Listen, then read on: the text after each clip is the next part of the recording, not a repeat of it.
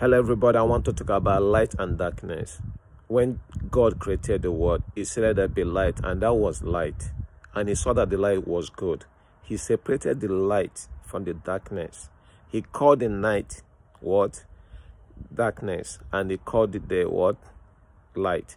So you can see from the get-go, God have already known the beginning to the end and the end to the beginning. Amen.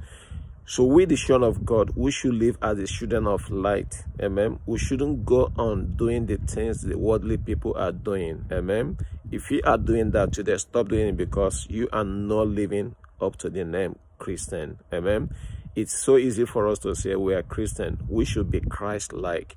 When Jesus Christ came to the world, he was the light of the world. He was shining light even among the religious leaders, the Pharisees and the Sadducees. All these people, he was showing them to the right way they should live. Amen. He was pointing them to the way of salvation. Amen. And that is what we need to do today as a children of God. If you're in your place of work, in everything you are doing, you need to let your light shine. If you come in a place where there is darkness, darkness represents sin, light represents righteousness. You need to turn on the light so that everybody will see the light in you, and they will glorify your God who is in heaven.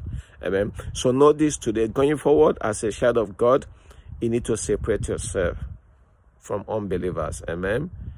If you have one already, you need to talk to them about God. If they refuse, you should separate yourself from them. Otherwise, one rotten egg can corrupt the whole bunch. Amen. So don't say you're gonna stay there. Try to convince them. I can guarantee you, I'm talking from experience. I am somebody who have worked in bars and clubs. Amen. I know what's going on. Okay, I know the things that I used to do. I know the things the people are still doing now. Amen. And if you cannot separate yourself from them, you will still remain in the dark. Amen. So that is why so many Christians find it difficult for them to come to the knowledge of the truth, to actually come to obey the word of God. Amen.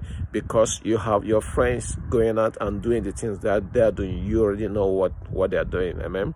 But for the fact that you cannot tell them to stop doing it, and once you tell them that, they will distance you. So you can say, show me a bad tree, you definitely have to produce a bad fruit. Show me a good tree, you will produce what? A good tree. And that is why Bible is telling you today, you need to bear a good fruit. Keep on with what? Repentance. Amen. If you tell me that you're an apple tree, I want to see you producing what? Apple fruit. Amen. There's no way apple fruit is going to produce orange. So do you get the point? The point is that as a child of God, you must let your light shine in your place of work, in your home, in everywhere you go. You can't say, oh, maybe because I'm not at the church today, then I should live the other way around. No. Your church is your body, and that should be every single day of your life. You should live like that. Amen. You should let the light of God shine in you. Amen. If you have a look in the book of Revelation, when Jesus Christ was among those lights that John saw in the vision, that means every single day you need to ask the Holy Spirit to come into you and make the light of God shine in you. Amen. You need to keep that fire burning. Amen. You have to be like the five wise virgins. Amen. Who never let their light quench. Amen. So that light is the Holy Spirit.